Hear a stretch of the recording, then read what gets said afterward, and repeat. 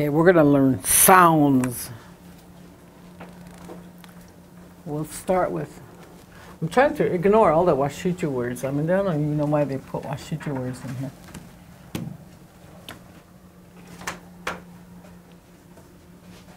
But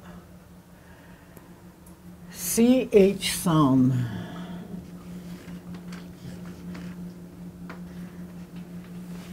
That's like, I'm trying to use some of the words that you already learned.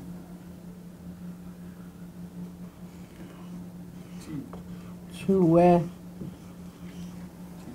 like big sister, sister to sister, big sister.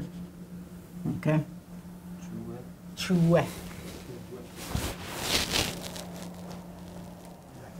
It's a hard. This second one is a hard C. Let's use G. G. Grandma. It's a nasal in. Grandma. Your grandma is an G. Me, chichu. I like that because it's kind of hard. It's something that you don't hardly use all the time. Me, chi, chu.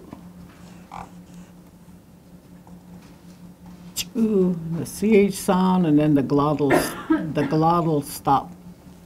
It means something like if I make a commitment, it's me, chi, chu.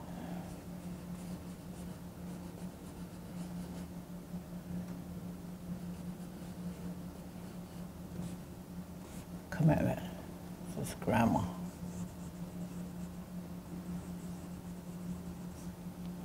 That one is big sister.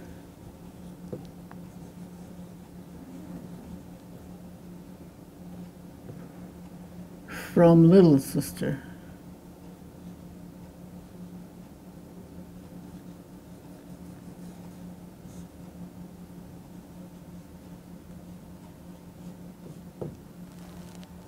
Okay, a G is a ri. You make the sound up here. Ri. I was using one for the older, the other class. Run.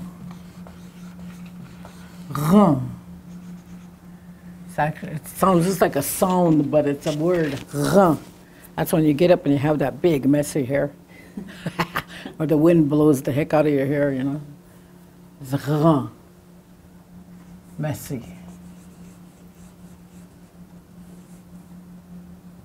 And it's funny because you can only use it in hair. Hair, like in your hair is messy, or your horse's hair is messy, or that doll's hair is messy. You can only use it in, in a hair business.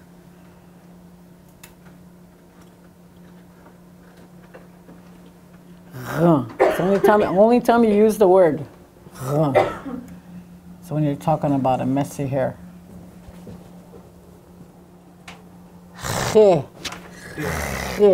Right down here. Yeah.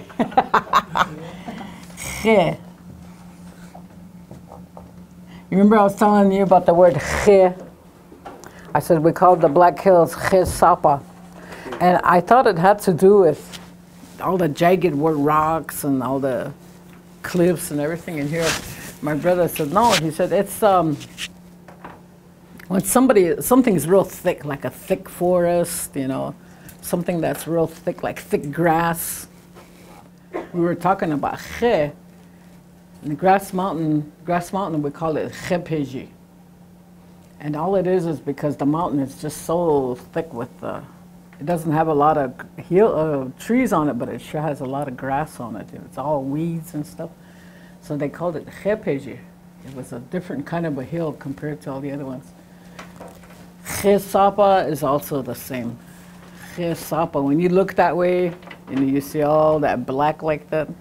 It's all thicket trees, all different kinds of trees and plants. It makes it look black, and it's a thicket, so it's called. That's why they call it Chesapa. They call the Rocky Mountain Cheska. And the only reason why they call it Cheska is the mountains, as they go up, it's all thicket, it's all trees and everything. And then up on the top, then that's where you find all the white snow and all the rocks and everything up there. Che. So that's what that is, thick. I know. I think that's how they spell it. Okay. Che. Next is Ich-e. Ich-e is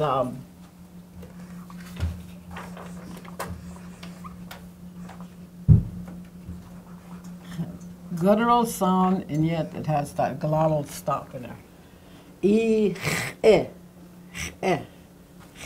There's a different sound in it. Ich-e. Eh. It's a glottal, a guttural sound. The guttural sound. And then with this on there, it's a glottal stop. So it's ich-e. Eh. Makes a different sound. And this one means like, I think it's stone. There's a different in rocks. There's a difference in rocks and stones. It's kind of strange. Where does it come from? Yeah. Feel it right here, and you can. It's like a. Remember when a cat's purring? It's like that. Just like Ishtach. Ishtach is right here. And then this one is the same sound, except it has that glottal stop, so it has a short stop. And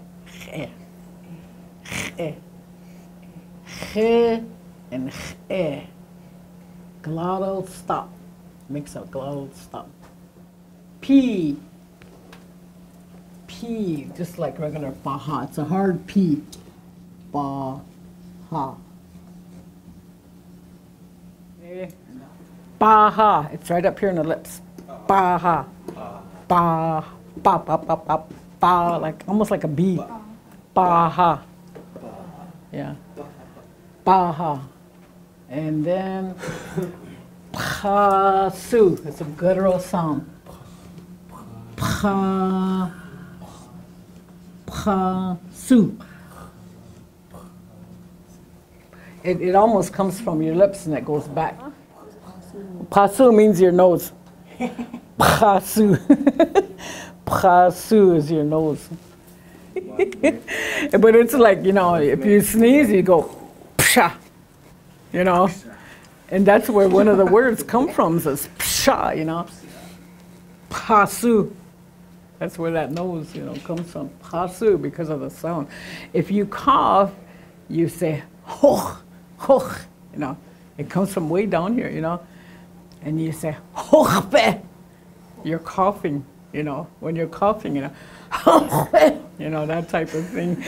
So just like when you're guzzling something, you go, it's yat go.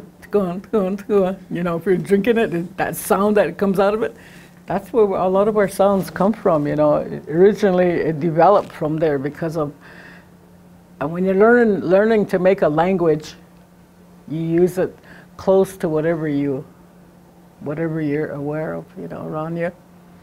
Just like those pispizos out there, when they bark, remember? That's why they call them pispizos, because they make that sound. And when they growl, they growl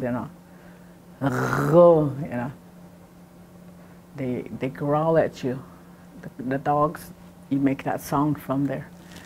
Things like that, you learn how to make sounds from words from the sounds that you hear. Oh, here's the glottal stop. This makes the big difference right here. Oh. Oh. Oh. If you put your hand like this, go oh. Oh. It's called an aspirated sound because you're making it a blowout. Oh. Ba ba. There's no sound that comes out of it. Ba ba. Ba ba. Ba ha. Those are unaspirated sounds. Oh. Oh. Oh.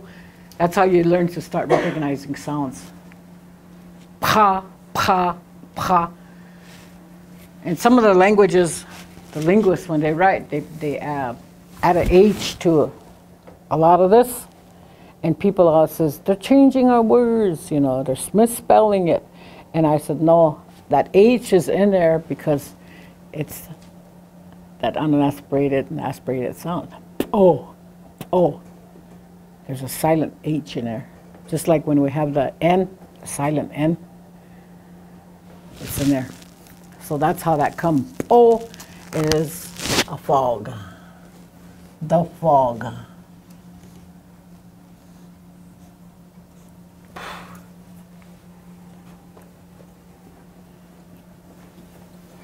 Oh, oh, learn how to use your lips. Oh, oh. There's not very many words that go with that. There's oh, napi, nap o, echa, ap o iche. Those are probably the only words that we use that sound in. Oh, oh. If there's well, there's another P, the hard P, you can say bo. Yeah, make it sound like it's a B, bo, bo. And that's anything that's swollen. If you have a swollen, it's bo.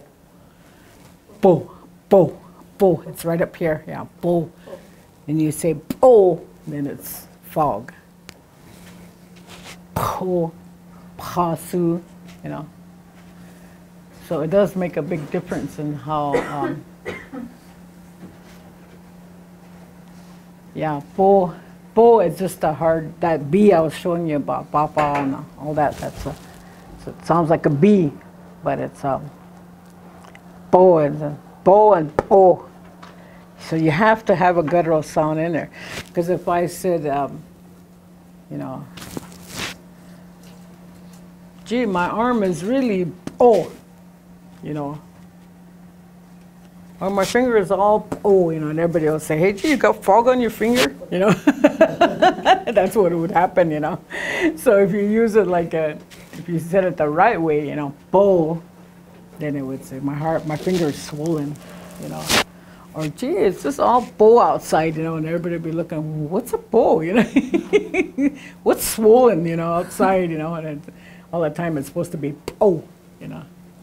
So that really makes a big difference. And a lot of people also, I don't like writing, teaching with, I don't want to use all them sounds. And now I'm starting to argue back, and I said, no, you have to use them sounds because like we have 3 Ks and they all make a different sound, and you have to use them the right way. Otherwise, I said, you're not going to make sense. You know, it's not going to go where you need them. Our language is really limited. I always tell people, think Lakota, because if you think Lakota, you can think of anything that's surrounding where we live. That's where we made our language. We made our words. Our sounds come from there, you know. We didn't use anybody else's. Just certain ones, we use other people's language. But when I was in Denmark, listening to them talk, pretty soon I was starting to understand, you know, hey, I know what you guys are talking about. But the funny thing is, you know, they, what they did was they take the English word, and then you either have a Danish beginning or a kinship name, and then you have a Danish ending. And so that's English word with that, you know. And you guys see it, if you guys go around and read a lot of the signs, because a lot of everything nowadays is Mexican, Spanish, you know. And you just about have an idea about what they're talking about. Restaurante, you know, they talk about, see what kind of words they come up with. The exit has a name of its own, but it has a Mexican ending. You can see the exit in it, the word in it, but you can see the Mexican ending or the beginning of it. There's a whole bunch when you walk around out there and read a lot of those labels. They're labeled like that, you know. We have some that are Lakota that are also that way too. Hard K. These are fun ones.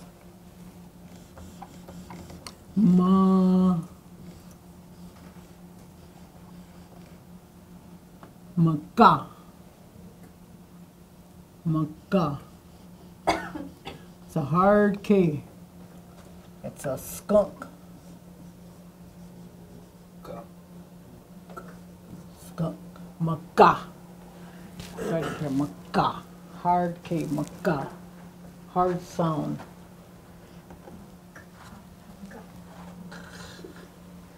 Here's the other muck. M-A-K-E. It can be maca, but then you add a guttural sound to it, okay? Maca. Earth, dirt, anything that has to do with the ground. Maca. Maca and maca. When they first started teaching all this stuff, I remember people used to write it and they'd say, Grandmother Earth, it's unchi maca, okay? Unchi maca. If you don't write your guttural sound in it, because you don't have to necessarily use that because it's a regular sound, you know. A lot of them would say Grandmother Skunk. Grandmother Skunk, you know. No, it's Grandmother Earth, maca, with a guttural sound, you know. So that was another one. This one's a glottal stop.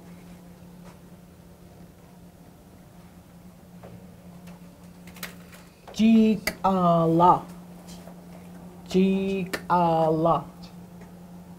That's something small. Jik-ala. Where's it at? Jik-a. See, that almost hurts your throat, doesn't it? Jik-ala.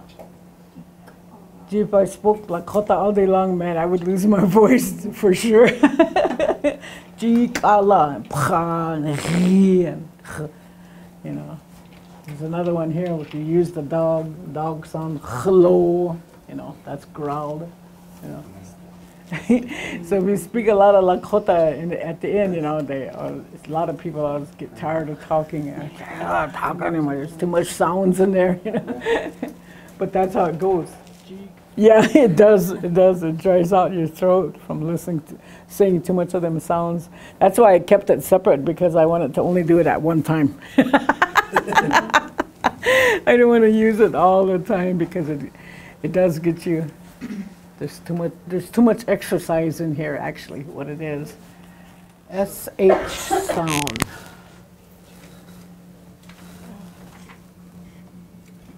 SH sound. That one. With a dot on top. Shh. So it's Shaba. Shaba. Okay? Shapa. That means something that's dirty. Dirty windows, you know, dirty floor, whatever. Dirty hands. Shapa. Next H is S is a glottal stop. S-eh. We'll use the words eh. It's a glottal stop. Okay. I'll use the same words here. S-eh. S-eh.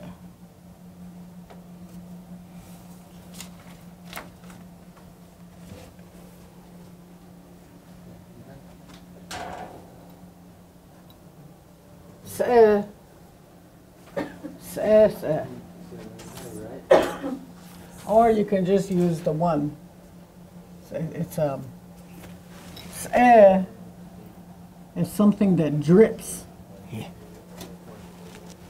Something that drips. Se. Oh no, it's not drips. It's something like it. It's like I'm dancing and then somebody's trying to copy me. And so I said, you know, they're trying to copy me, but they're not doing it, you know, doing it right. And it's just a small word, but it really makes a big difference on how you use it in a sentence, because all of a sudden it's like they're trying to copy me, but they're not doing it. It's air, you know. So it's a word that's hardly ever used, you know. Hechums air, hechums air ichun, you know, do it like that, you know, that type of thing. Okay, now look at the glottal sound. First the sound in here, SH sound, and then the glottal stop. Sh, okay? Same thing, it really makes a difference on your spelling. This is the one you can do. Sh, sh, sh, sh. It's dripping. D-R-I-P-P-I-N-G. Like water in a faucet. Remember, you have a leak in a faucet and it's sh, sh. It's just, or like it's raining and it's a real light rain, you know, just sh, sh, manish, sh. It's a dripping. It's not a heavy pour or, you know, things like that. It's more like a dripping type of thing. You know? Or after rain, it drips around the house. Manish ish. That's what that is. So it makes a big difference. This oh, there's no SH sound in it. Here's the SH sound up here, but no SH sound here. So it's and then sh. So whenever you're using your S, in a different sentence, or you're talking about using the S in a different area, like I'm in the other room trying to dance, you know, Mies ewachi, you know, they're trying to copy my dance, you know. When the rain is outside and the water is dripping, it's manish ish. It makes a big difference. And where you use it. T, still, dona. This one's easy.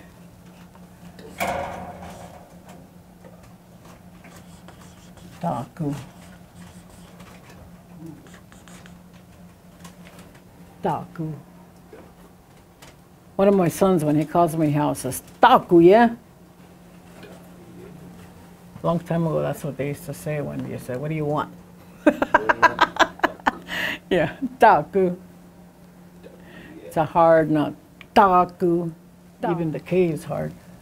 Taku. Oh, you're drying out. I'm drying out already. Talk too much and then it dries out on me. Okay, guttural sound T. Ha. Low. Ha. Low. If I wanted to, I could have still kept you guys going on your vowels. It'd be ta, low. I said everybody used to think. The buffalo is real. Well, it is in a certain way, but you have to look at it in a different way. A buffalo was our means of survival. We can use every part of the buffalo for some use. And a long time ago, they used to use them for everything. And every part of the buffalo was used for certain activity or use, you know, for our needs of survival, plus eating. And ta is something that belongs to something. Tra, you know. Like if I said, he mitawa, that means that is mine. Tra, that is mine. He mitawa. Mitawa, that means it's mine, something that belongs to me, you know. It's mine. My body belongs to me, you know. And so when the buffalo came along, all it was a big piece of meat, because all of a sudden the whole thing, we could utilize it. It belonged to us. So, ta trunka, big meat. Trunka is big, right? Big. So all it was big meat. That's all it is. Ta trunka. When I went to that Indian Education Summit, they had all kinds of material. Here, this one girl is from, I think she's from Montana or Wyoming. She had a booth up, and she had pictures of the whole buffalo and all the pieces on it that's utilized. I think they have it at the Game Fishing Park. I've been trying to get one from them. But my brother and I were talking about it because my dad used to butcher, and he used to talk about all the body parts, how they had different names for all the parts in a beef, you know, and what they were used for. And they have videos of it, you know, in the archives over there. Anyway, everything has the name Ta on it. Yeah, everything. The hide is Tahalo, you know, the meat is Talo, you know, Tacheji, you know, Tanasula, you know, the kidneys, you know, all these different parts, they all have the word Ta in it. Only because it means meat, but it's a meat that it's a different organ or different part, you know. So they have tashupa, you know, just like that's the tashupa is the guts, you know. Tachupa is the marrow of the bone, the marrow bone, you know. So there's names all kinds. So talo has a big, you know, it has a big vocabulary, a big language in itself on how you can use this word. Tra. A lot of people all say telo. Hello, what the heck is that? Yeah, my husband used to say, hello. You know, all it is just meat, you know. So that's that, glottal stop. I'll use that o-tin-tin, that's double. O-tin-tin.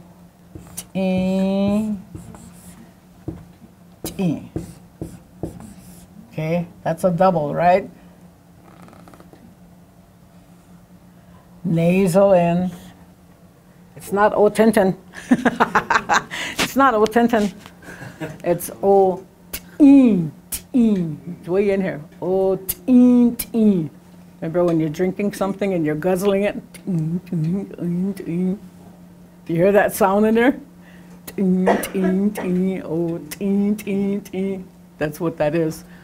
O is just meaning that it's in something which is inside your mouth, you know, and you're guzzling it. Ting, ting, ting. So it's O, ting, ting. Ting, ting. So that's where the sound comes in. If you don't put that sound in, somebody's going to say, oh, Tintin, what does that mean? You know, is that a Lakota word? You know?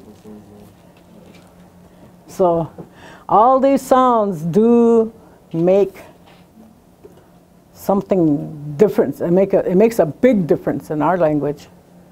Because I can't say maka and maka. I can't say chikala. Chikala, you know. Chi is chikala is something that's small. Chue is a sister. Big. I would say that to call my big sister that. Chue, older sister. But a boy can't call his older sister Chue. You know, if it was a boy, he would call his older sister Tanke. Tanke. Tanke. tranke, tranke. And if it was his little sister, he would call her Tangshi, Tangshi. You know, it's all in that kinship system, and I'm gonna use on you guys aware. But yeah, this is really important when you do sounds. You have to, and I keep telling you, you have to use that. Stress marks. If I wanted to, if I wrote down Jikala, even that, first of all, the word breaks up into syllables so that it's Jikala, okay? Jikala. Then pretty soon your I, you know, that doesn't sound like a regular, and then Jikala. This is grammar. This is grammar. This is how you learn words. This is how you learn your vowels. This is how you learn your diacritical marks. In order to learn it, you can separate them by syllables. Jikala. That's how you learn how to use words. And it's really important. And I always tell them that, you know, I said, you have to know that. I said, because, you know, if you wrote it just like this, and you're trying to teach and you go, G, well, you'll be saying, Sikala, Sikala, you know, because you're just using English, or either Sikela, Sikele, you know. You'd be using English terms. It'd be Sikele, because the A is the A, right? Not a A like ours.